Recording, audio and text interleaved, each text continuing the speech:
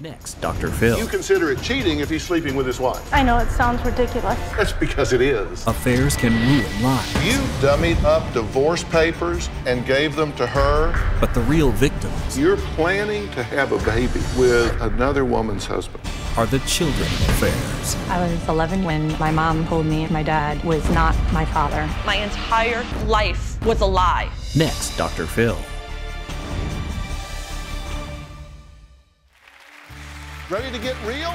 Subscribe to the Dr. Phil Show YouTube channel for exclusive videos you won't see anywhere else.